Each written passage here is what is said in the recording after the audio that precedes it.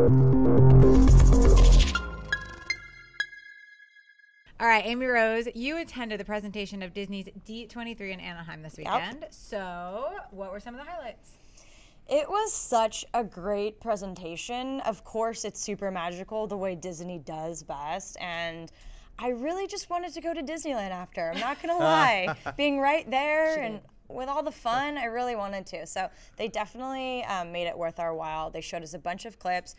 Thor 2, they showed us an extended clip of Jane Foster, Natalie Portman, who was there, and she's gorgeous and charming and wonderful. So they showed us an extended clip of her first going to Asgard, and Anthony Hopkins was not too happy about it. And it looks like there's definitely going to be a lot of comedy in this film as well. And Alan Taylor, I do have a lot of confidence from directing Game of Thrones, and you know I loved Kenneth Branagh's first Thor film, but from the clips and everything I saw. Seeing the tone is really cool, and the actors are all back, and I love their chemistry, so I'm really excited about that. So we saw an extended clip of that. We also, speaking of Sir Kenneth Branagh, we saw concept art for Cinderella. And it is, I mean, you can really tell his theatrical background with Hamlet and everything he's done beyond just Thor, because it felt like such a rich, complex world, and you know it's going to have the dark, fun twist to it, like he always does.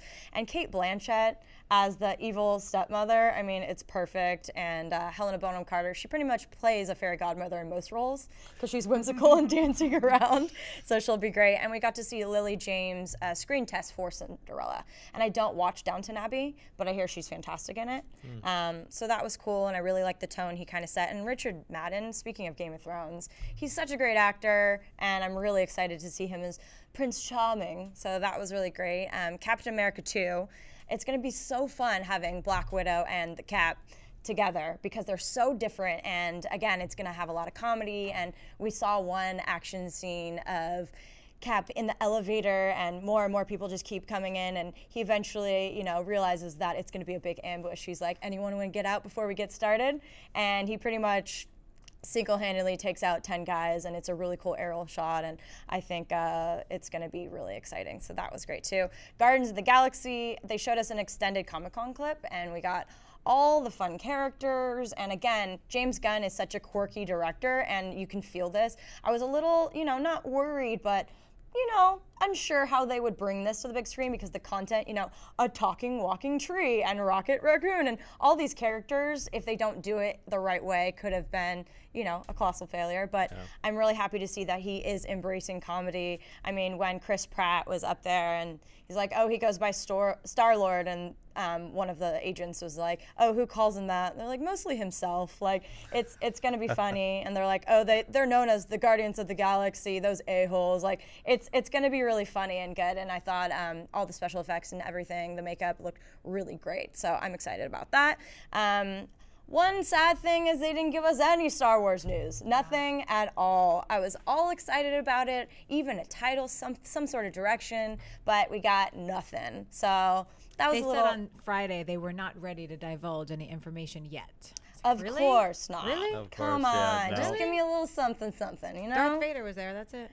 And then we got 2 years. Come on, I just want something. Just give me something. I know. And then Saving Mr. Banks looks fantastic. They showed us an extended clip of that as well with Emma Thompson and Tom Hanks, and he's going to do such an incredible job. And at the end of it, they had a musical number, "Let's Go Fly a Kite," and Sherman, the actual composer from the film, one of them came out, Richard Sherman, and got a standing O.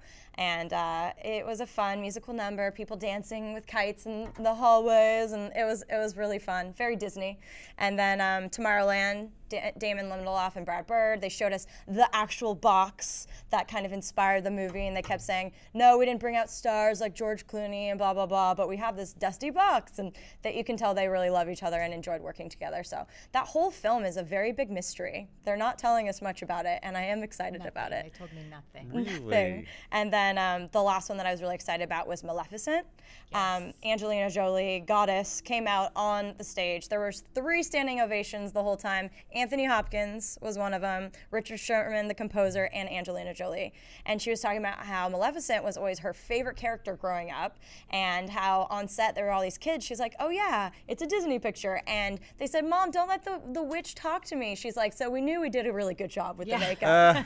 And they showed us a clip, and Elle Fanning, who was fantastic up-and-coming actress, she plays Aurora, the princess. So I'm really excited. It was a really great, fun time. And Miss Chrisley, you were interviewing for us, holding it down. What were some of your highlights? I didn't get to see all the fun clips, but I did get to see everyone on the carpet afterwards. And I think my highlight of everything I've done so far with AMC would be, if you follow me on Twitter and Instagram, you know I really like to play the game. So as soon as Amy Rose and I pulled onto Disneyland Drive, the mouse ears came on, because it's a rule, and I don't know if you're all aware of this, but when you pull on Disneyland Drive, you have to put your mouse ears on. I did not know that. I didn't either. Pictures, and so Anthony Mackie, the Falcon, just in case you don't know, he wants you to know he's the Falcon.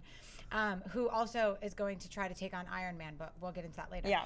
He was like, silver Jeep. And I was like, what do you mean? He's like, what do you drive? I was like, silver Jeep. Why do you know that? He totally called me out on camera for wearing my mouse ears driving down the street. He's like, doing what, Chrisley? Taking selfies. She was taking a selfie. I had to show you all my Instagram pictures. Oh, so nice. Super fun moment, because you never know who's next to you in traffic. But also, I love that.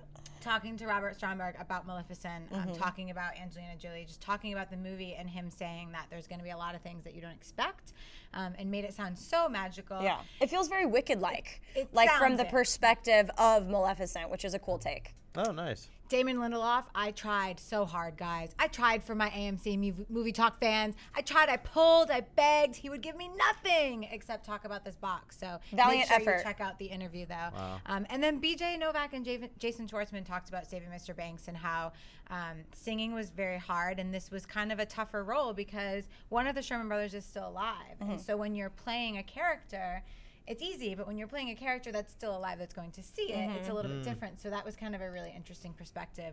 And I did overhear Miss Natalie Portman talking about how excited she was for the new Star Wars on the carpet. I didn't ask her about it, but I did overhear her. So she's super excited about Star Wars coming out. Well, Aren't we are we all? all? Yeah, exactly. Fun time had by all at D23. Thanks, Disney. Yes.